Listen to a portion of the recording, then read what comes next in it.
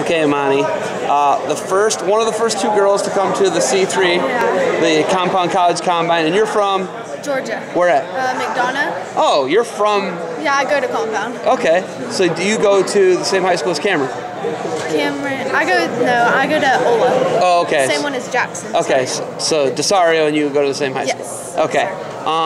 Coming to this event, this has got to be a little intimidating because there's never been any girls to ever come to. It's geared towards guys and guys college wrestling. Well, now there are actually some girls and some female programs here that are actually recruiting. What's it like to test the waters and come in here and scrap it out? Well, it's a little intimidating because, I'm the only girl and I'm nervous. You're not the only girl. Oh, well, there's another girl. One of two girls. But we're the first girls to come, and these guys are so much stronger, and you get really nervous when you go against them, but then you realize it's just wrestling. It's what you've been doing the whole time. Wrestling's wrestling? Wrestling's wrestling. Okay, when you look at, being able to, you got 4 years of high school left. Yeah. Then, you'll wrestle high school style, because you'll probably wrestle on the high school varsity. But then, at the next level for women's wrestling, it's freestyle at the college level.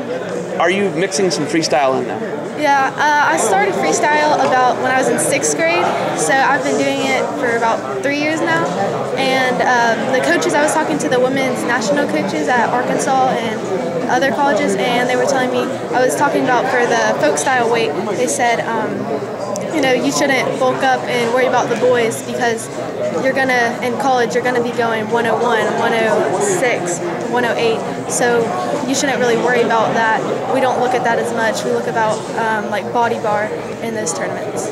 Okay, so they're looking at totally different. They're not even recruiting you based on the high school season anyway. They said it's good, but they're not recruiting me based on that. That's what they told me. So is that something where, obviously you come to this so you can get exposure to college coaches. You have Life University, which is right near you. That's actually in Georgia, not too far away.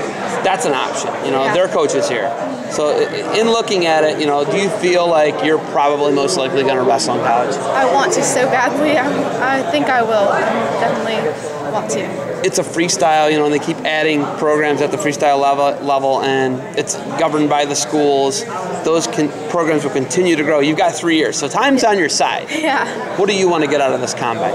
This combine, I want colleges to look at me. I know I'm young, but I still want them to be looking out for me, so when they go to these tournaments, they're like, oh, where's Imani Jones? I want them to notice me, so eventually I hope I get a scholarship for one of these colleges and wrestle in college. Okay, and I have some horrible news for you.